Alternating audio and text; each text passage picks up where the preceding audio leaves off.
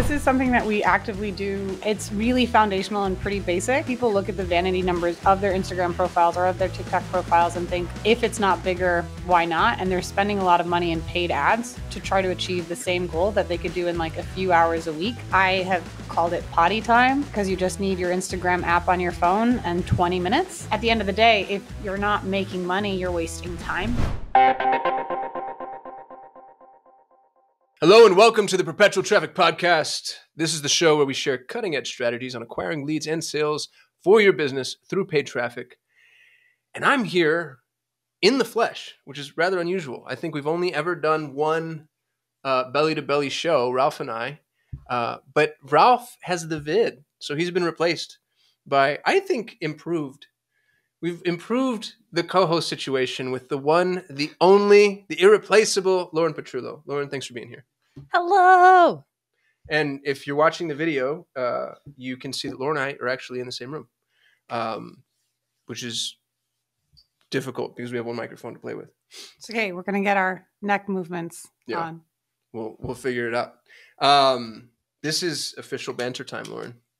So as you can see in the script, we need to banter for some moments before we dive into all the nitty gritty of the amazing things that you're going to teach everybody. Okay, I'm going to call you out on stuff I can see at your desk that no one else can see because the camera's there. But you have a check written to yourself. For $100 million.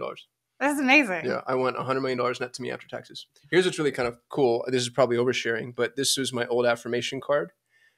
And on my old affirmation card, you can see that I have a very specific number. And what's interesting is after my exit, I hit almost exactly that number, net worth. Wow.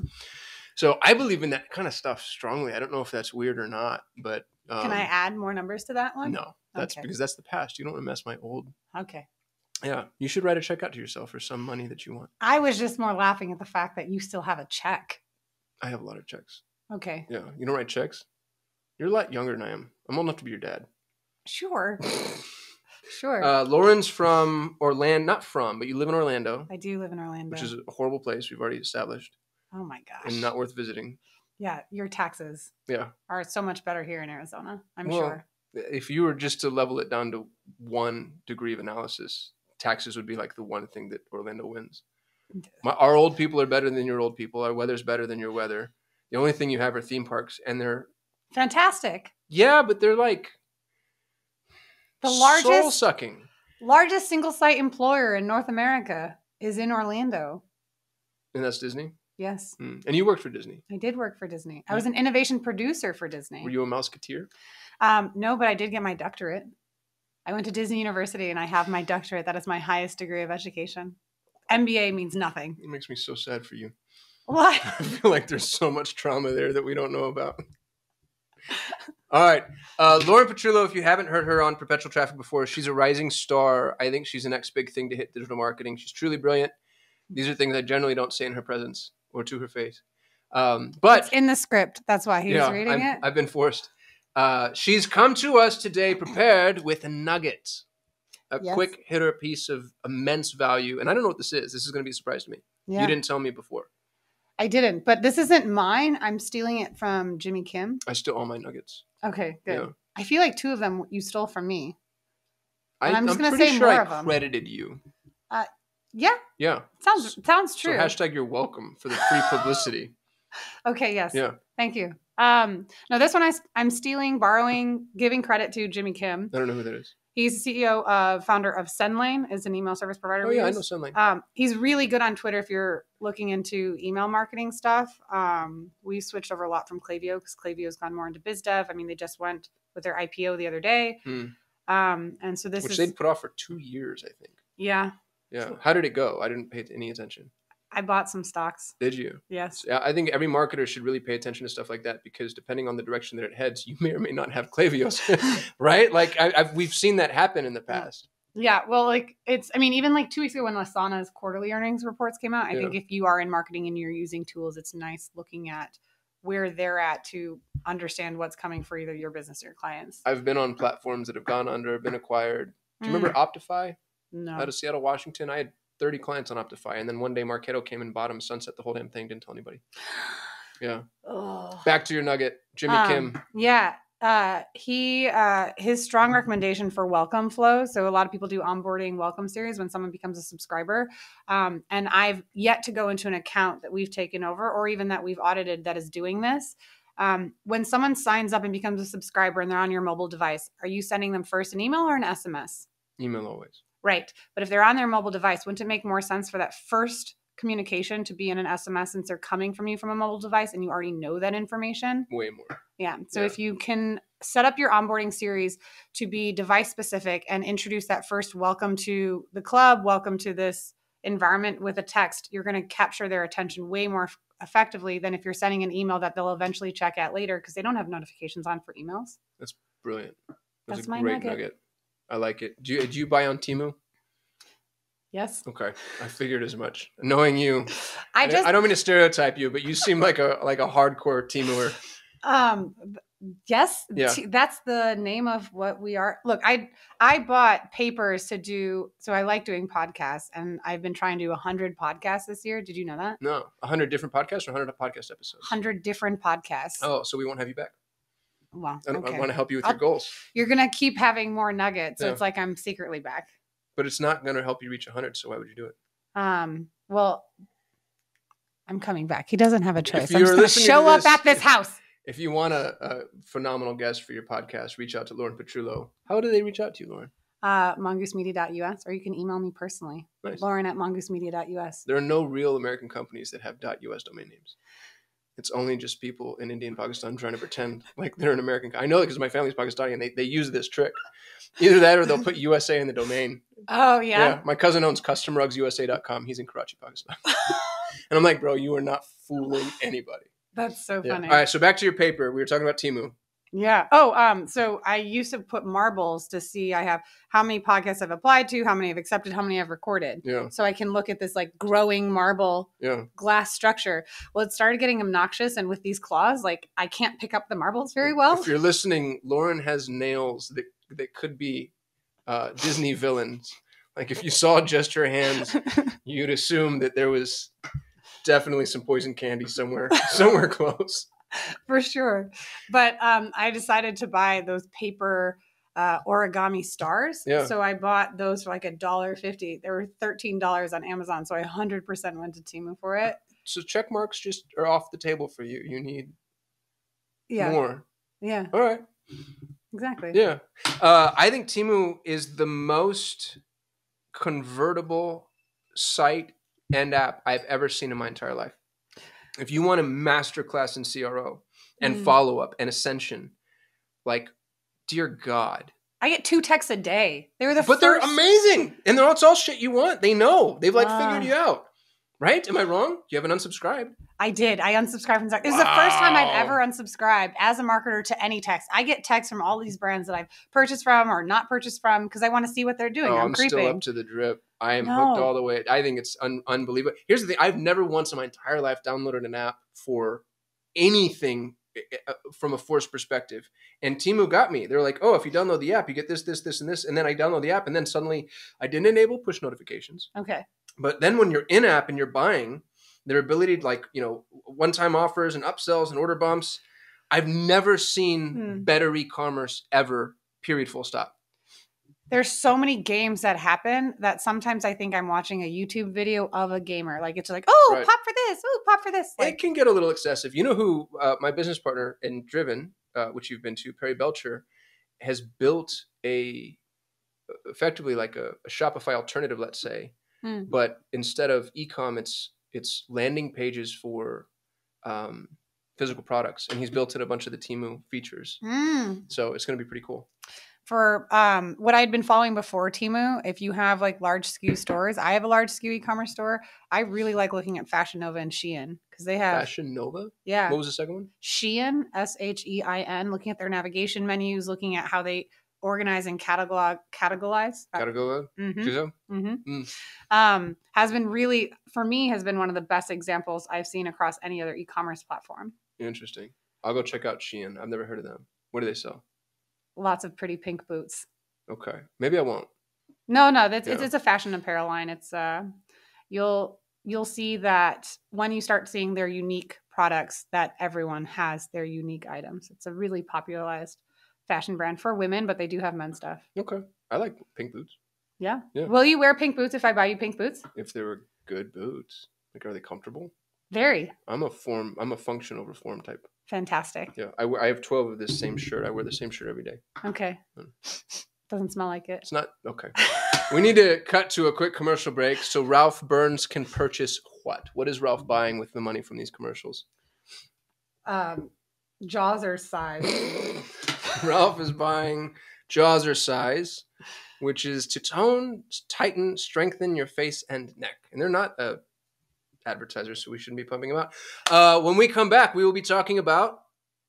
We'll be talking about Instagram growth techniques that are so easy and embarrassing that we have to have an episode, because if you're not doing it, like, it's shameful. You're stupid. All right. Coming back with Why You're Stupid right after the quick break.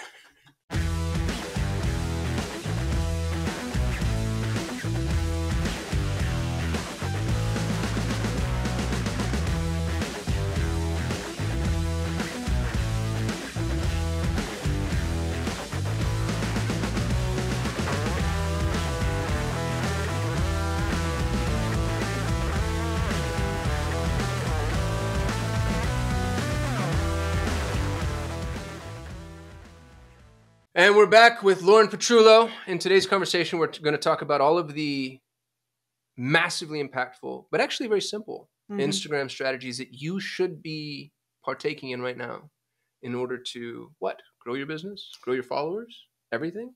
Everything in between. Take over the world? Take over the world. World domination. Yeah. All right. So the floor is yours, madam. Wow us. Wow us. Okay, so this is something that we actively do in our business, and it's something that you can delegate to a VA. It's something that your social media manager or social media intern could do. It's really foundational and pretty basic. A lot of people look at the vanity numbers of their Instagram profiles or of their TikTok profiles and think, if it's not bigger, why not? And they're spending a lot of money in paid ads to try to achieve the same goal that they could do in like a few hours a week. I have called it potty time, because you just need your Instagram app on your phone and 20 minutes, which, you know, depending on what you ate. Yeah. Yeah.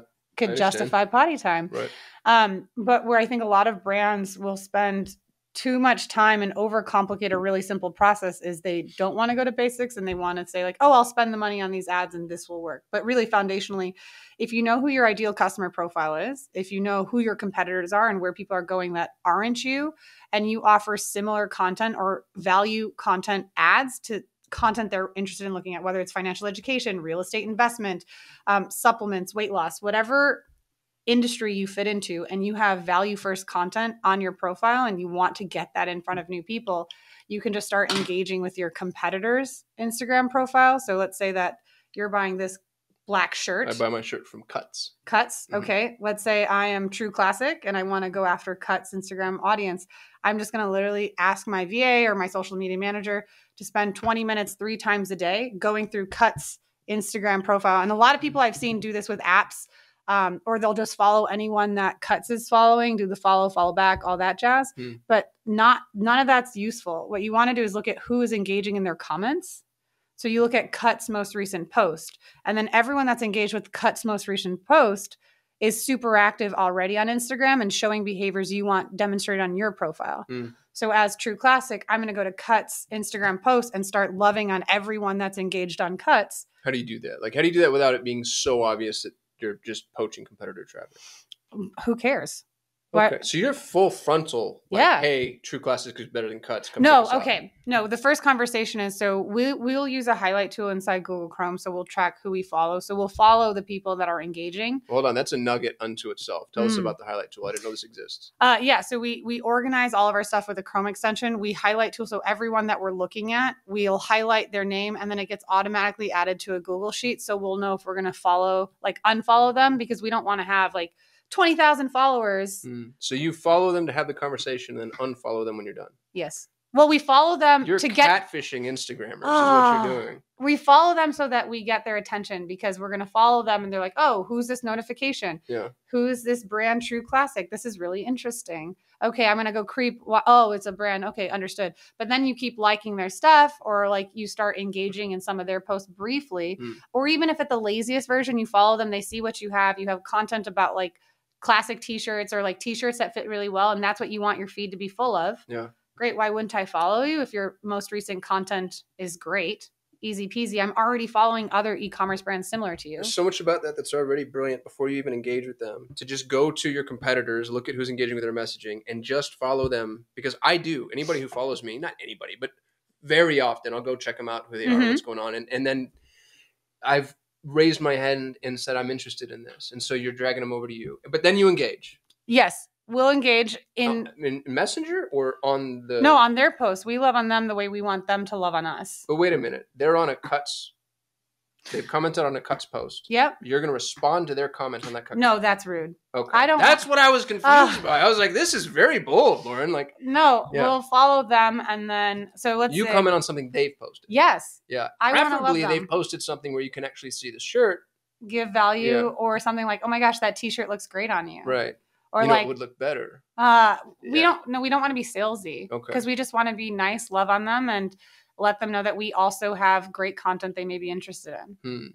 So maybe they have a inspirational quote and just be like, oh, that cuts deep. That's a really good one. #cuts. Yeah. But you're too classic, so it doesn't work. Yeah. Yeah. So, but to that capacity, like even at the lazy part, you just follow the people that are already engaging because they're accustomed to following e-commerce brands. You'll have this spectrum of individuals that don't want to engage with brands. People, your collie people, your watch video people, your brand people. But like people will follow and they'll use apps that will follow all of Cuts followers, and 98% of them are garbage. The only people I want from Cuts are the people that are actively engaging on Cuts, because I want actively engagers on our profiles. That's so smart. And I love the idea that you're tracking who you followed so you can unfollow them later. Yes. But we'll also so we don't engage right away. If they follow back within 3 days, then we'll go give them some love. And then depending on if they end up starting a conversation with us, or then it becomes a sales thing versus just a Instagram growth or TikTok growth strategy, then we'll keep the follow. I need a CRM for this. How do you track all this? It's a Google Sheet and a Google Chrome extension called Highlights. Highlights. Yes. Okay. We'll leave links to highlights in the show notes. That's a great strategy. And that works for anybody e-com. Does it work for other things? 100%. Does it work for SaaS? Yeah. We haven't done this for SaaS, but we've done it for a lot of high ticket, a lot of content education. If the SaaS company is providing value for solving a problem and a solution is their tool, but overall this project management, and they're providing content for time management savings, yes, absolutely will work for them. It has, the way that it works well is, one, you have to have an optimized profile on Instagram out the gate. And what that means for us is like your profile says what you do and you're not an asshole. 2, you have... Can we just talk for a minute about how you identify the asshole profiles? How do you know? I made $7 million for my clients. Oh, it's just the yachts and the Ferraris. It's about me. Yeah. Kasim quickly runs to Instagram and edits his profile. I'm going to move your water because I'm afraid it's going to knock over. I'm a spiller. Forgive me for micromanaging. You are forgiven. Thank you. So you want to have your profile set up where your bio makes sense. You've got a clear logo. Like it's not a picture of your face if your face isn't your brand. Small little things like you have your highlight set up. A really good highlight to have is an FAQs. Have it in your first 4. So smart. And then make a story. Why not your first one? I feel like that's the best one. It's too obvious. Okay. Your first one should be like about me or like customer testimonials. This is why I'm so bad at social, because I'm just so left brained. I'm like, all right, here's the information that you need to make a purchase. But you're right. Like it's a relationship building endeavor. What is the tool that we're using? Social media. Yeah. What's the first word in social media? You don't have to be condescending, Lauren. I'm with you. I'm following along. You on this moved my journey. water like I'm 5 years old. Yeah, because you were like flailing your elbows around and my computer's right next to it. For those that are not watching YouTube, the way I'm married to an Italian, and so I speak with my full body and often look like the blow-up doll that's outside of all used car units. That is and what everything you look in like. Yes. You weren't supposed to validate it so That's what I'm confidently. watching. Anyways, optimize your profile, put in an FAQ, and you can even make it of like a video. If you're shipping stuff, do it of like you packaging. An FAQ is, do you ship? Where do you ship? It's like, we ship to USA. It will be fulfilled within 2 days and delivered 8 to 10. Here, we ship to all countries in the US. Like you just put All the copy countries over. in the US? Sorry, all countries outside of the US. Oh my goodness. I'm so glad I got you. I didn't. Yeah, after you've made fun of me, I feel like you deserve that. I For should everybody listening, note that happened. Should I ask Samantha for a Red Bull? Lauren's turning beet red. I'm always beet red. All There's no ifs, ands, or buts about it. Like I've never considered, I mean, I know that I'm white and I've checked every box about it, but I always thought that I was pink because I'm so white, so pale that I'm translucent and all you see is blood. like except the blue veins. Totally off Yeah. track. But optimize your profile, do highlights, use an FAQ. That's really, really helpful if you can explain stuff about So the first shipping highlight is about us, or customer testimonials, relationship building, case Yes. studies, etc. And then the last highlight before they swipe should be an FAQ. And that's generally the fourth highlight, Yeah. right? Does that depend on screen size, or you're always going to get 4 out of it? I mean, size does matter, but I believe you'll always get 4. What device do you? I don't have my phone in here. I have the big new iPhone, so I'm looking at my profile, and I've got 1, 2, 3, 4, 5. Okay. But if But my then screen was 5 smaller, could be halfway showing, depending. You're right. So we do the 4th one. Yeah. See, my Your first one is highlight's habits. I document all my habits. Okay. You can follow me at Kasim Aslam, and I walk through my entire habit train, which is massively obnoxious. So then here, what makes me think is your profile is about habit crunching. So then maybe you'd want to follow Tim Ferriss's individuals, who's engaging with him. And you're like, hey, I provide content that's about how you can be better at habit building. Tim's not very good at habits. Okay. Then the Atomic Habits author. That's James Clear. Okay. Yeah. James stole most of what he wrote from BJ Fogg, who was his professor. So you now have all the people that you would follow, and anyone that's engaging on BJ Fogg's account could be valuable to you, assuming that your account is mostly about habit building. But I have nothing to monetize for habits, so I need to go figure that out. Okay. All right. Next tip. When you're optimizing your profile, you can pin the first 3 posts. You should make those the first 3 that introduce your brand or what you want people to see. You're going to constantly be posting on your profile, but people don't take advantage of pinning the first 3 so that when someone comes to your account, they're always going to look at your most recent post. Is your most recent post about Labor Day the best one to describe who you are and what you're about? Yeah. So pin the ones that either, if you don't know which ones to pin, pins one that have high social proof on them. So people are ton like, of comments, ton of likes. Tons of comments, tons of engagement. Or just choose what are the first 3 things you'd like to introduce people beyond a highlight. A highlight is just going to be like, they can keep clicking, but what's a reel or a video or a story that you can tell someone that really gets them into your brand? It's your elevator pitch, those first 3 pinned pins. Pinned pins. Pinned pins. Yeah.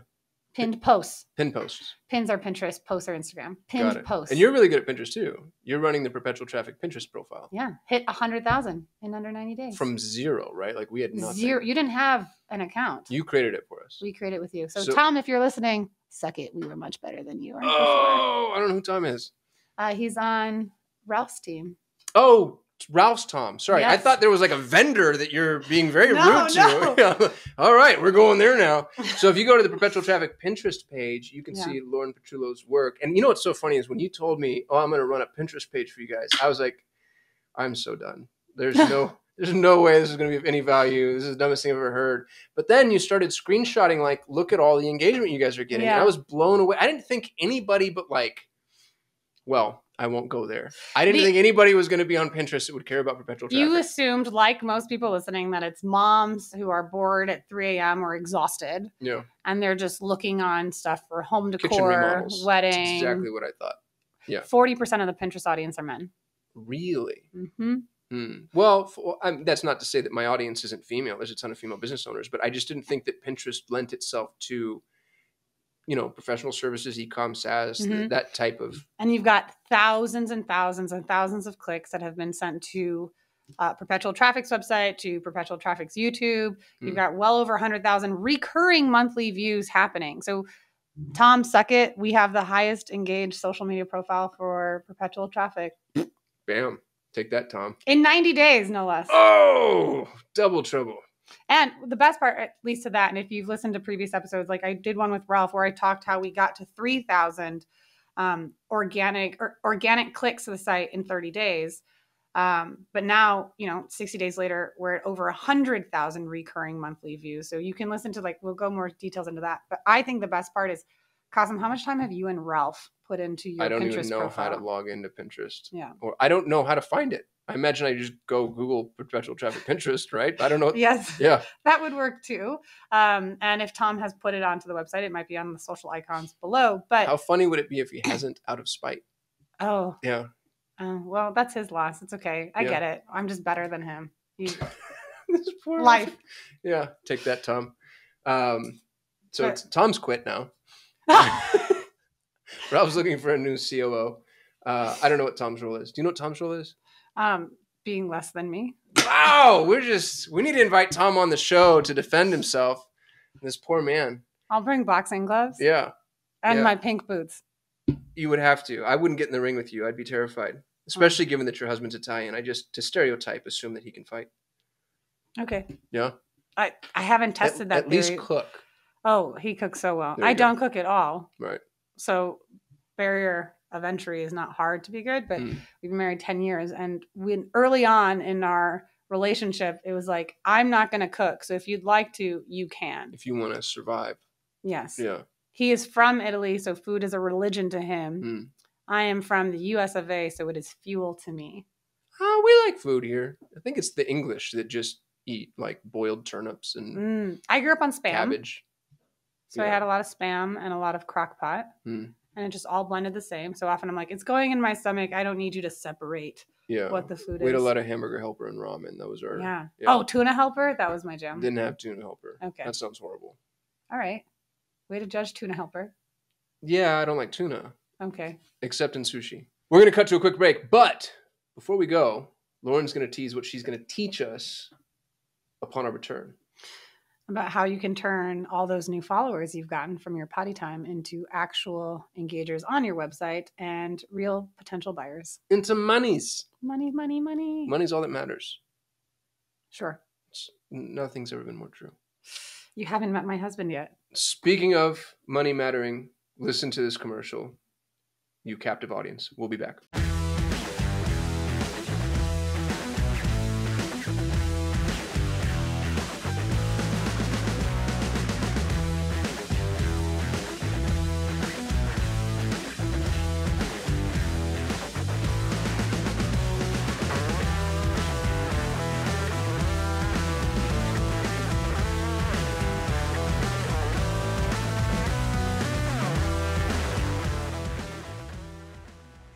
Welcome back to Perpetual Traffic. I'm here with Lauren Petrullo, who is... I didn't know you were that sappy. No? No, I had no idea. Oh, I think I've cried like 3 times while being here. Yeah, but like, I didn't... Hold on. Just back all the way up. People have no context for that statement. Lauren's just said some really adorable things about her husband. And you guys have been married how long? 10 years. Yeah, that's you're sticking it out with the adorableness. Usually that's like the first 18 months and then it's just a cliff dive. Oh. Yeah, you're committed. Yes. Yeah, and obviously committed, but I mean committed also to the sappiness. Being happy. Yeah. Yeah. Because what's the alternative? Not be happy? Being married. Yeah. like the rest of us.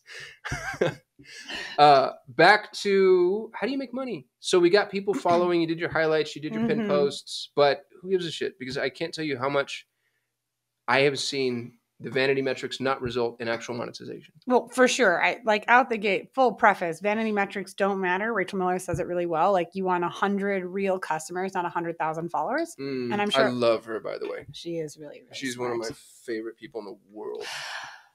We need to have her. Have we had her on? I'm sure we have. We need to have her back. Keep going. Should. Yeah, she's got some really cool stuff that she's been doing, especially in the AI space. Yeah, Busy. Have you played with that thing? No, I haven't, but I've seen other accounts and I've watched YouTube videos of it, and I'm really impressed. It's a miracle. Like yeah, it's cool. It can help you create lead magnets in a snap. Well, and funnels, like oh, sure, yeah, the entire funnel and the ads and everything in between. Yeah. So this has been another commercial for Rachel Miller. Yeah. Be friends with us, and we'll talk about you a lot. That's right. But the thing is, like, where people will focus on vanity metrics, it matters in small use cases when you're building affiliate deals or if you're trying to get press and publicity. Like, yes, those vanity metrics will come into play. But at the end of the day, if you're not making money, you're wasting time. And so hold on for that nugget. That's a t-shirt right there. If you're not making money, you're wasting time. I love that. Oh, great. And like I said, money is all that matters. So like you just co-signed 100%. Okay. Well, I'll wear that. You just said anything you do that's not making money is wasting time. For social media. Yes. I'm going to give that caveat. But where I think a lot of people will like lose traction is, so I have a really strong opinion on this, that people that are in your inbox, monitoring your comments, managing your messages are often just your customer service team. there are golden conversations. There's cash in those conversations that if you don't train your customer experience team on sales, you are missing out on a lot of money because you're going to have people asking specific questions that will be assumed as customer service, but are actually monetary based, transactional forward. Use case. Someone who reaches out to a hotel chain and is asking, do you have handicap parking or do you have van accessible parking? Because there's a family coming that have 6 people in the car and they don't want to park 6 blocks away when there's 25 other hotels they can visit in Orlando.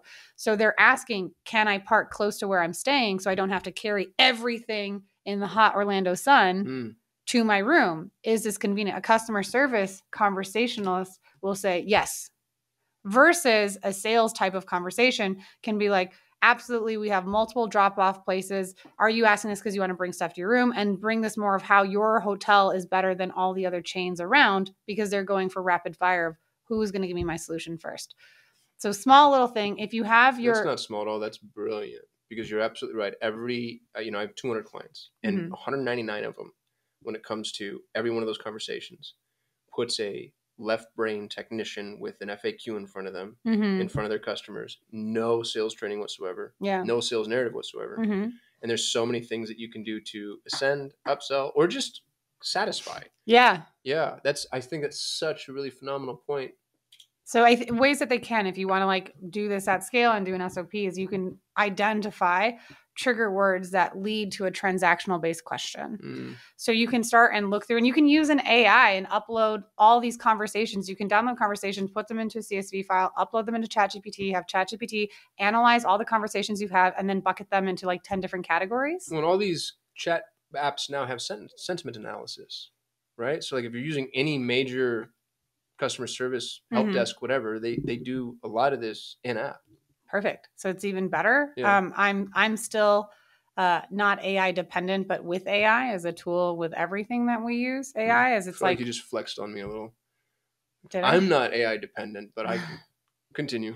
There was a lawsuit that was just revealed the other day that someone who was getting protection rights for something they made in Midjourney, and then they did a little bit of photoshopping to age it, was denied protection for it because it was an AI created source. So going back to the episode where I talked about what we've done with AI and blogs, when I had said that we use AI as like Lego building, we know that we have tools and we build it in. It's an element of, so like our content will be 40 to 60% written by AI, but it's 40 to 60% written by a human.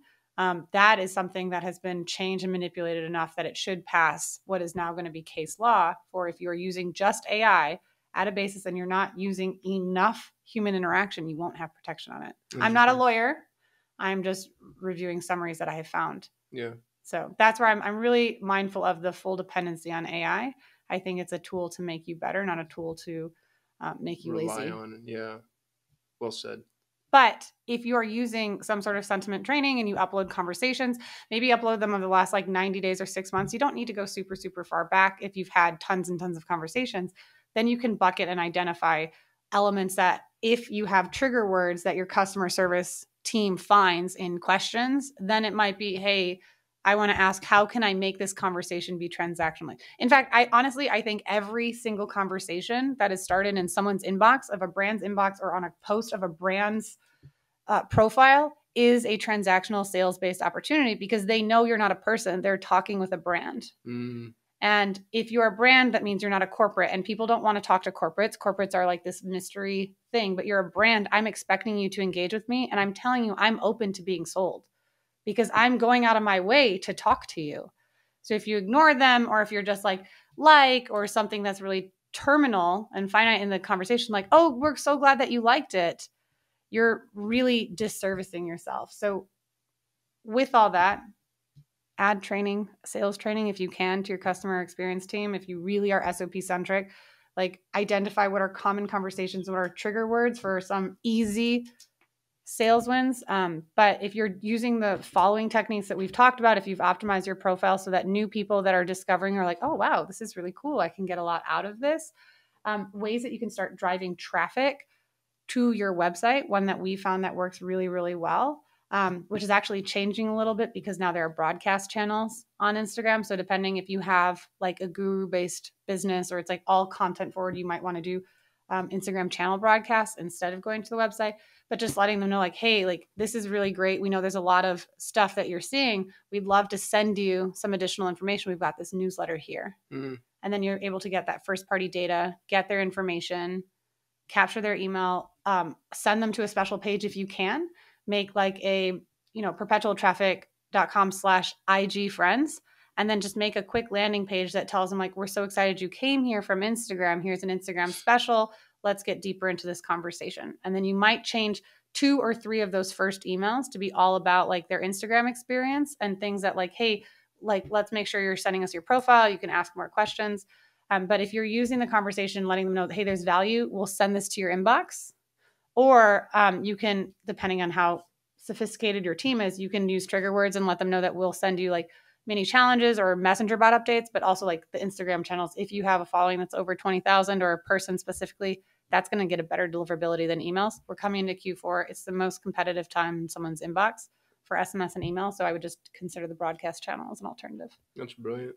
Sorry, that was like a long monologue. No, it was a good one. Going back to moving people from Instagram to the website, are there any like quick hitters or just best practices? We started this conversation saying, here's all the stuff that you're stupid if you're not doing. Mm-hmm. So what are the real basic, like you're just stupid if you're not doing this? So still surprising. I don't think a lot of people know that you can have multiple links on your Instagram profile.